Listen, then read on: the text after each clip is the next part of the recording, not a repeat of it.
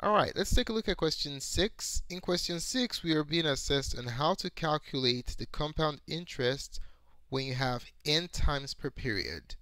Question 6 reads, Julia deposits $2,000 into a savings account that earns 4% interest per year. The exponential function that models this savings account is y equals 2,000 times 1.04 raised to the t power, where t is the time in years. Question, which equation correctly represents the amount of money in her savings account in terms of the monthly growth rate? Alright, so to do this problem, we're going to take a look at two formulas, okay? The formula for exponential growth rate when you have the time period being annually, like one time a year, and then we're going to take a look at what the formula is if it's compounded n times per year. Okay? Alright, so let's look at the formulas real quick. This is for exponential growth models. If you have once a year, the formula is going to be y equals a times 1 plus, since this growth is going to be plus, 1 plus r raised to the t. Okay? So this is once a year. Now, if it's compounded n number of times a year, the formula will be slightly different, okay? So it could be quarterly, which is 4 times a year. It could be biannually, which is twice a year, or it could be monthly, okay? Monthly, you have 12 months in a year. In this particular case, it says monthly, so we're looking at 12 times per period because we have 12 months in 1 year. So in that particular situation, we're going to be using the formula y equals a times 1 plus the interest rate over n raised to the nt. This is for a situation where it's compounded n times a year per period, n times a year. In this particular scenario, the original function, this one that's given right here, you can easily see that this formula is what is used to generate it. So let me show it to you real quick. So A is the initial amount, which is 2,000.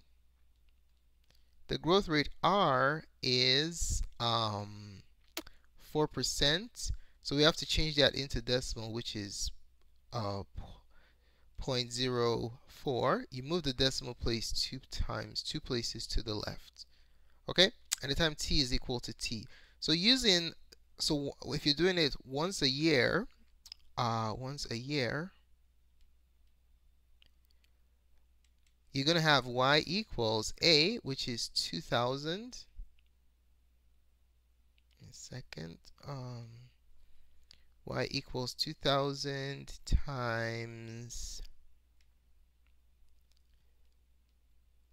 1 plus 0.4, which is 1.04 raised to the t power. Alright?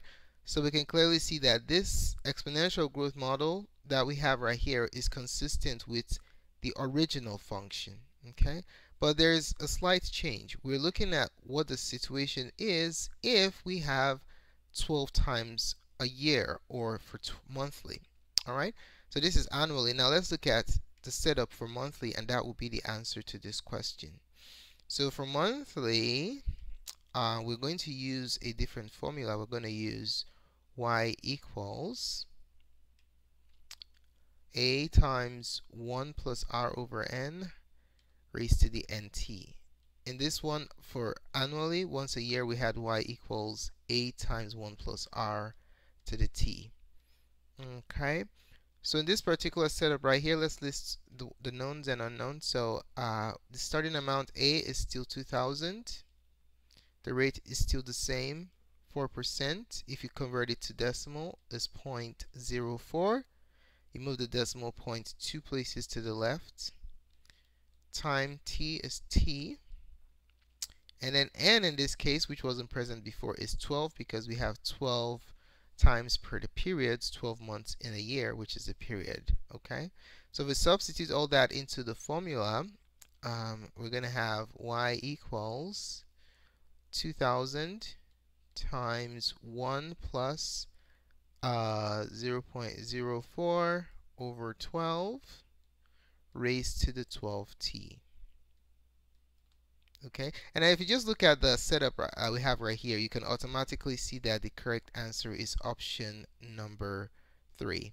All right, but let me just put in the calculator, and then you can see how it simplifies. This component that's been exponentiated can be simplified using a calculator. So let's do that. We're going to have